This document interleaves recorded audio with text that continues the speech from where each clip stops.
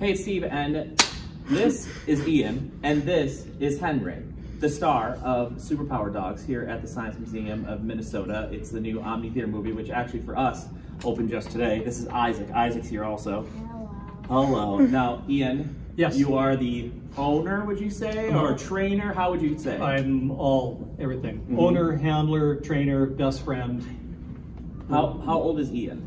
Or you're Ian. Ian. I'm 61. You're 61, Ian. But how old is Henry? Sorry. Henry's about 7.5. Okay, and what kind of a puppy is Ian? Is Henry. Henry. God, I'm going to do that all day today, guys. Just don't worry about me. Right, Isaac?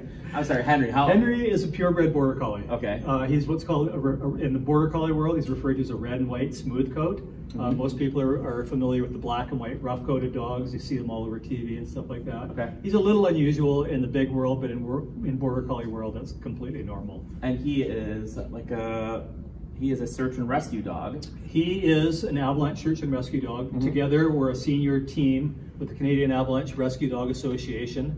We're based out of Whistler, British Columbia, where I'm employed as a professional ski patroller. I've been doing that for 30 years. I got my first dog in 1993. He was also a Border Collie, a black and white rough-coated one, but he had the floppy ear version.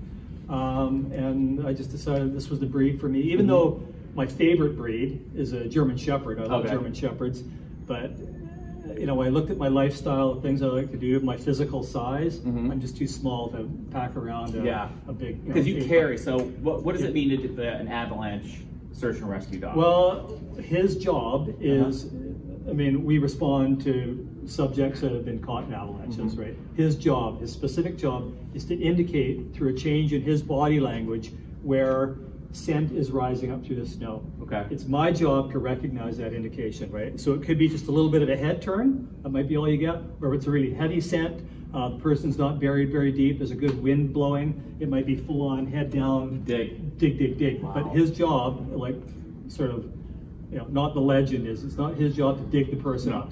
His job is to show me where the person's buried, and then I bring the crew in with the probes, the long skinny pulls, poke, and then the shovelers come in.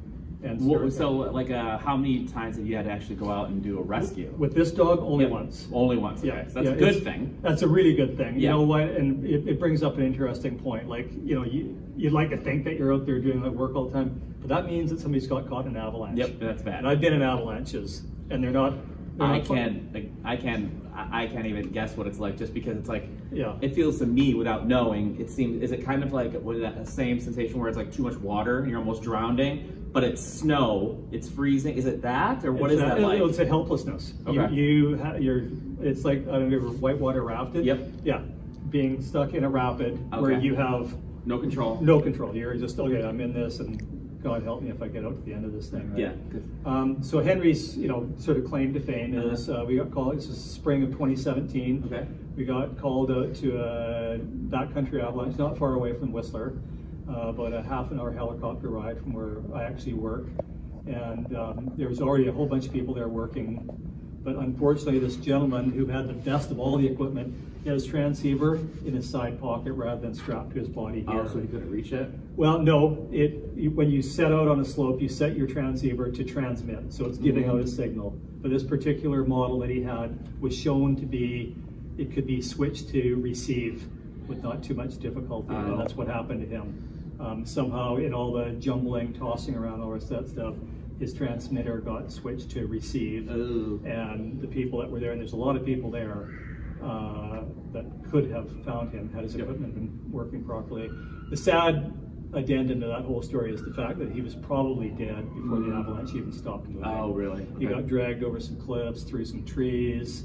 He had an airbag pack. Like I said, this guy had the best of everything. He was experienced, trained, with trained, experienced people, but you know, that's why they call them accidents. Oh, yeah. And 3 hours later, you know, Henry, we'd come in at the top, all the way to the bottom, all the way to the top, all the way to the bottom, and we were working our way back up again. And I was actually walking off to go investigate something else, and he, on his own, walked down to this site, and he just knew. Well, he dug the guy up, and by the time I got there, he had the guy's arm in his mouth. So, but for Henry, like, what is training? Is it a strict way that you have to be with Henry? Is it? Well, is he allowed to sleep on your bed? Absolutely. Yeah. Wow, that's good. But does he? No, he doesn't. Okay. Because once I start rolling around, he's like, you know what? I can go on the floor and have the place all to myself. Forget this. Yeah. But it's the point you brought up. I mean, they're somewhere between like a police dog, you know, that lives most of its life in a crate or it's at work, and a pet and a house pet. Okay. I mean, we need these dogs, as you've seen here. We need these dogs to be social. We need to be happy about looking for people. So if that's going to be the case, then it's good if they like people. Yeah. My first dog, I had a completely opposite. I was very protective of him. He didn't, see like people. He didn't interact with other people. He didn't play with other people. And through my progression, my development as a trainer, I've sort of changed my way of thinking. Yeah. This is the dog that's resulted from it. So, because it's basically when he's searching, he's playing. Yeah, they don't know the difference. No. It's all a game to them. We try and set up the training every time, especially when they're young. You try and set up so that they finish on a success. But as the dog gets older, you have what's called negative result searching, where the dog will search for a couple of hours and not get anything. Yeah. And I mean, for Henry, because he comes from a highly bred line of border collies who love to work. For him, really, the work is the reward. Yeah. When you get to the end and you're ragging him, you're doing the tug thing. He's sort of like, no, this is not a bad game, Dad, but can we just get back to the searching part of it? Yeah. Right. So, yeah. He's like, I don't want to do this whole throwing around. He's like, I want to look for something. Yeah. I'm on a hunt. Yeah. Well, because that is what it is, right?